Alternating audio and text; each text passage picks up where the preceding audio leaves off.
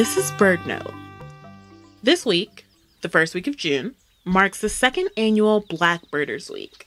The original event was created in response to renowned birder Christian Cooper being racially profiled and harassed while out in a ramble in Central Park.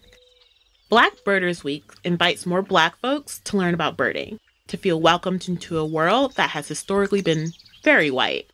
93% white as of 2011, according to the U.S. Fish and Wildlife Service. But for organizers like Sheridan Alford, it's also about lifting up all the talented Black people who are in the bird world despite its barriers.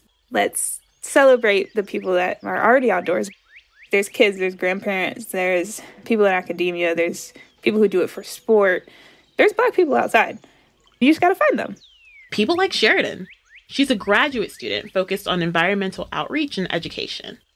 Or Christian Cooper, or Drew Lanham, or Karina Newsom. The list goes on.